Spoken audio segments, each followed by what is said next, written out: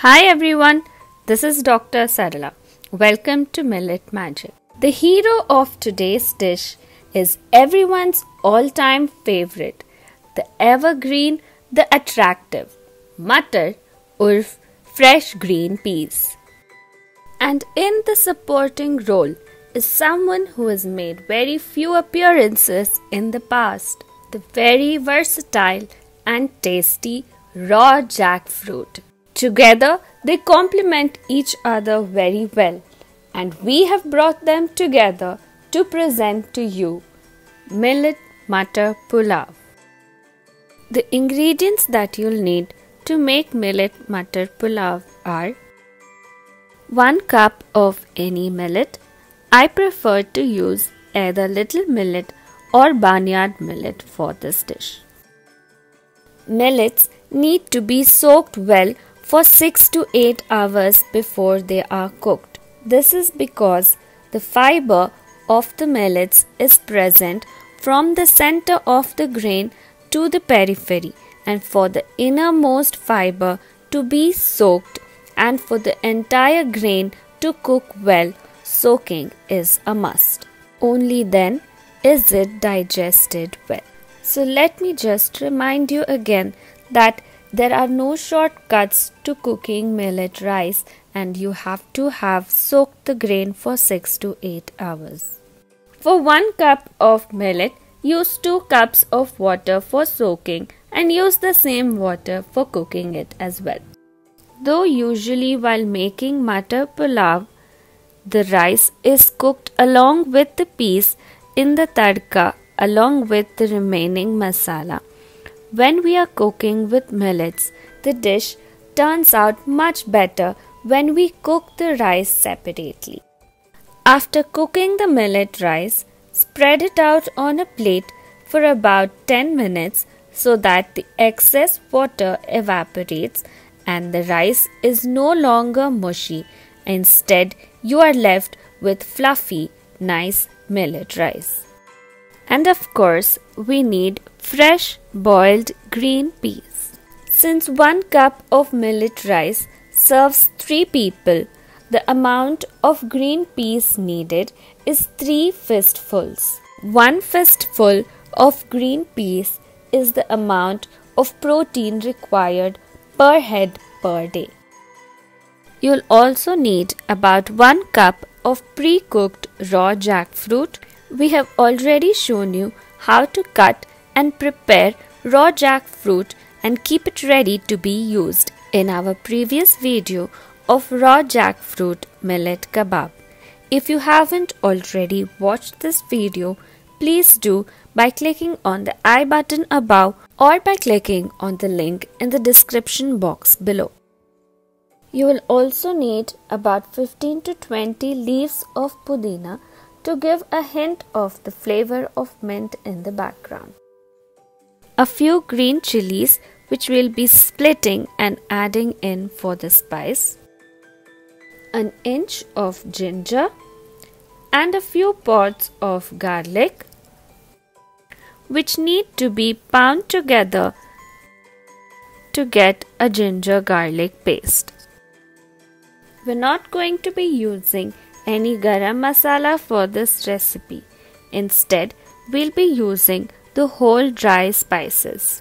You'll need about 2 teaspoons of jeera, about a teaspoon of peppercorns, an inch and a half of cinnamon, 4 to 5 elaichi, 5 to 6 cloves and 2 bay leaves. And you'll need some oil for cooking. Here I am using groundnut oil which has been extracted by bull-driven wooden khanis. And you'll also need some desi ghee. And now to make the Millet Matar Pulav. In a thick bottomed steel kadai, heat about 4 to 5 teaspoons of cooking oil along with 2 teaspoons of desi ghee. Once the oil is well heated, add in the jeera and allow it to splutter. Then add in the rest of the dry whole masalas that is the peppercorns, the elaichi, the cloves, the bay leaf and the cinnamon. Saute for about half a minute. Make sure that you turn down the flame to sim so that you do not burn the spices. Next, add in the ginger garlic paste and saute for a minute to remove the rawness of the ginger and garlic. Next, add in the slit green chilies. I have used 4 green chilies, but you can always use more or less depending on how much spice you require. Then add in the chopped leaves of pudina and saute for a minute. Next to go in are the cooked green peas. Saute again for another minute. Green peas in winter are fresh and so much tastier, and even for your health it's best to use seasonal vegetables in their natural seasons. Then add in salt to taste and mix everything well. It's now time to add in the pre-cooked raw jackfruit pieces. Raw jackfruit, being rich in fiber, protein, vitamins and minerals, is super healthy and is even super tasty. So do add in a few pieces of raw jackfruit into your pulavs or curries whenever it is available.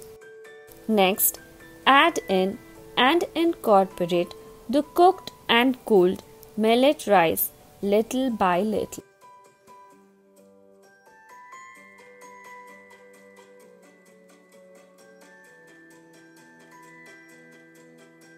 Once everything has been mixed well together, we're going to use a special technique to heat the millet rice which had previously been cooled, and also to allow for all the flavors of the pulav to combine well together.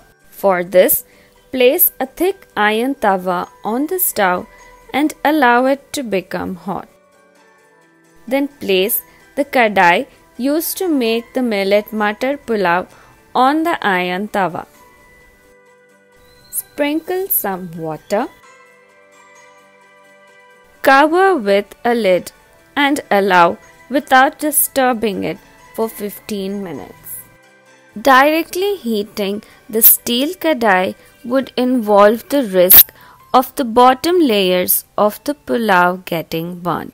In this process, there is a slow and steady heat which is applied, and the sprinkled water gets converted to steam and does its magic. Hot and tasty Millet Matar Pulav with the goodness of raw jackfruit, ready to be served. You can serve it with raitha or with a gravy of your choice. But I like it as such since it's so tasty on its own. This dish is so simple, yet the rice is full of flavor and makes for a complete healthy meal. So do try out this recipe before the current season of green peas is over. We'll be back next week with another interesting millet recipe. Until then, happy cooking!